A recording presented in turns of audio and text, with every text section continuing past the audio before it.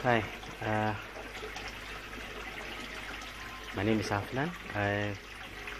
This is a video updates on my aquaponics system. On this video, I want to explain how the bell valve that I designed works. Okay, let us see the bell valve from the top. This is the bell. All you can see is the dome of the valve. Let's just open up the valve. Okay, you can see the standpipe of the bell valve with the 25 to 50 millimeter adapter, and if you can view right inside, you can see the water, the tiny hole that I drilled, the 3 millimeter hole that I drilled to cause the water to slowly drip out if you have a power failure or you decide to use a timer to time this valve to operate it just like a normal flood and drain with a timer relief. Or you can use the bell to create the suction or the auto siphon effect of the valve. Right, this particular valve design you will be able to use a smaller pump than if you use a straight pipe. What I mean is, if you decide to use a 25 millimeters standpipe, you will require to use a bigger pump to generate the siphon effect. With that situation, you may have problem in cutting out the water. By using a 25 millimeter to 50 millimeter adapter, what will happen is, when the water reach the top of this standpipe, it will overflow. Due to the shape of this adapter, it will create something like a Bernoulli effect. It will create a lower pressure at the point where the 50 millimeter and the 25 millimeter pipe meet. That lower pressure at that particular point will subsequently create a lower vacuum, and it will pull the water more in. This video show you that what happened now, the water start to avalanche in, and at that point where the 50 millimeter meet the 25 millimeter pipe, it will create a lower pressure, and this will cause more water to be pulled in and more air to be pulled in. Right, with the bell covering this standpipe, it will create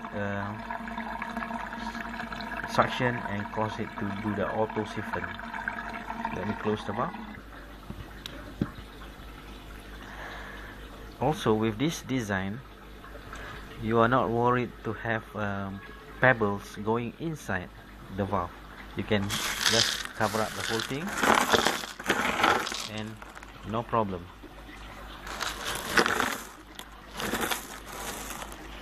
Okay, once the suction has occurred, or the auto siphon has occurred, you can see from the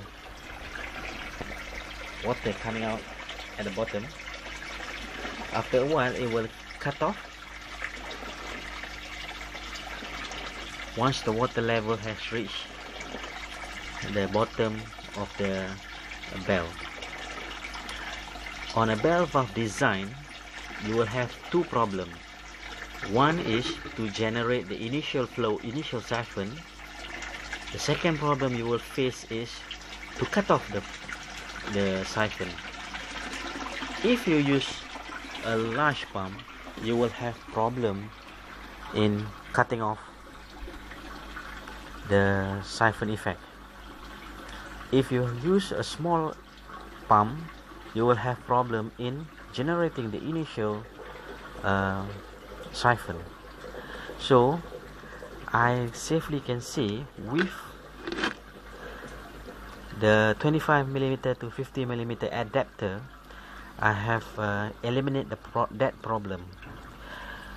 the water will cut off once it reach the bell lower bottom, when the air start to go in, due to the ratio of the inside and outside of this adapter. The water that is standing here will not be able to be held by the pressure, and it will just drop and cause the suction to stop. So with this adapter, I've eliminated the problem of stopping the siphon effect once it started, if the pump is capacity is big. So with this design, you can use a pump which varies in capacity from 12 watt to roughly around 20 watt, right? And it's easier to illustrate with drawing to see how the valve function, but I'm quite confident, due to that 25mm to 50mm adapter, that will cause that eliminate the problem of starting the siphon with a lower capacity pump, and it will also eliminate the problem if you use a higher capacity pump to cut off the water. Right, thank you very much, and this is just a brief explanation